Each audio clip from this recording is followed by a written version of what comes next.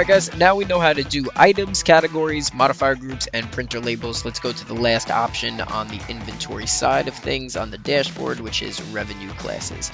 Revenue classes, this is really great for bars and restaurants where it is important to keep track of liquor sales and food sales and what each revenue class, so if it's food, what percentage of my total sales for the day, for the week, for the month, from the year are food, and what percentage of my sales are liquor. So I'm going to show you how to set that up now. So we click on revenue classes on the left side, and then we click on add revenue class.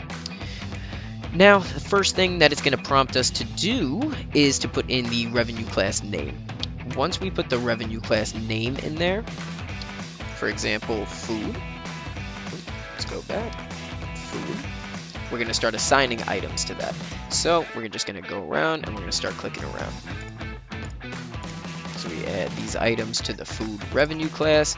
Now click save. Now that revenue class is set up. So now when you pull up your end of day report, or if you look at any of your sales reports through Clover, there will be a section added for those revenue classes. So you'll see the percentage of your sales, dollar amount, and the individual amount of sales for each revenue class that you add.